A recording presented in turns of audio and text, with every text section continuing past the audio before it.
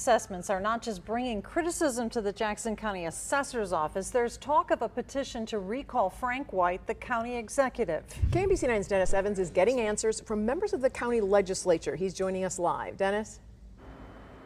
Yes, we're here at the Assessor's Office off of Washington Street, and a very light day for traffic here, but some of the people that we spoke with coming in and out of this building still not particularly happy with the way the process has gone, and that has people going from not just talking about and wanting change, but to actually taking action. Now, several of the sites and groups that have popped up calling for the resignation or recall of County Executive Frank White.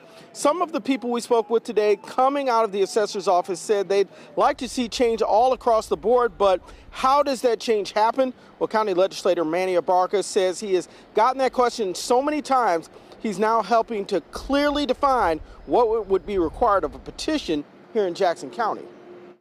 In fact, it's very vague and very outdated. And so I took it upon myself, because of all these calls and similar confusions amongst the different jurisdictions that would traditionally handle this, to say, well, let's perfect that language, let's make it a clear process. So if John Smith wants to come out and talk about recalling me, that there is a clear process for that to occur. Now, Barker wanted to make it clear that this is not about, for him, trying to get a recall against County Manager Frank White, County Executive, make that Frank White, but he said it is about getting something in place so that all the people who are asking what is the process would have answers. He has put that in front of the county legislator. It's something that will get voted on Monday, and hopefully, he says, passed and put into law so that that will be in place and people will have clear and defined answers in terms of what needs to be done. Reporting live, Dennis Evans, KMBC 9 News.